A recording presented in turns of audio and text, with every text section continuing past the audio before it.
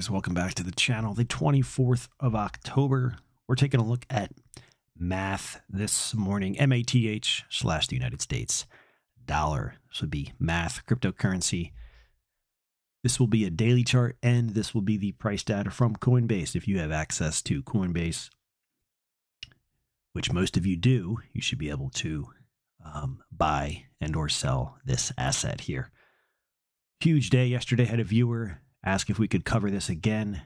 Not many people are interested in this, so really don't like to spend too much time on projects like that. But with a close down 34% and intraday down way more than that, and we recently covered it not too long ago, I figured all right, take a look at it real quick. So for the upside, I had a a math target, which could still be in play. Depends on what the market does here, is 99.20 and then 108.20. 99.20, 108.20. Big breakout here, similar to Aerodrome. Big resistance line above the market. Broke out, went on a huge run, and then obviously had a massive shakeout yesterday. Didn't quite get up to the highs that were put in back in April. Got close, lower high, big pullback. Looks like support came in for the candle wick, though, above the resistance line. So that's good to see. Today we have a higher low. That's good to see. We don't have a higher high yet. We'll see what happens with this thing. It's going to need a really strong market for it to recover from a beatdown like that. So we'll see. Again, I don't expect it to do too much. That's just how I feel right now, especially after yesterday's beatdown. If Bitcoin can do well here, maybe Bitcoin was done selling off yesterday, we could see math recover. But that is that. From the break above the resistance line, it's currently up still 86%. It was up as much as, call it like 230%, up to the 99.20 from the breakout. You're at 300, and then 108, you'd be at like 380.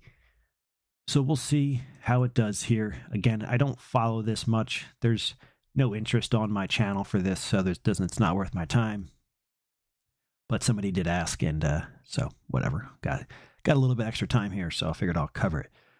So that's that. I mean, it's anyone's guess. I don't know where this thing is going from here. Like I said, that was a big beat down yesterday. It's going to take a lot to recover from that. It could take a lot of time. It could take a really strong rally in Bitcoin for it to start to move higher. If neither of those happen, as in Bitcoin is weak, there's almost no chance this is going to rally. This is probably just going to fade and head lower. But that's that. That's all I got here for math. If there is more interest in this video, maybe I'll start adding some more price levels on the chart. Right now there's a huge range down to 14 to 99. There's a lot of empty space in here where there is price support and resistance lines. But anyways, that's that, guys. Upper target still holds strong. It doesn't mean it's going to get there. Big pullback. That's that. Over to Bitcoin. So yeah, see, Bitcoin's rallying today. So actually, Bitcoin looks pretty good at the moment. Let's see if we can get back up to 68,748. If we do get up there, I wouldn't be surprised to see a new higher high come in. And if that takes place, you're going to see markets rally across the board. Projects, I should say, in the cryptocurrency space. All right, guys, all links down below. Does help support the channel, of course. Not financial advice. Big shakeout yesterday in math. We'll see how it plays out. 68,748 for Bitcoin. If you are not yet subscribed, go ahead and join us. I'll catch you guys in the next one.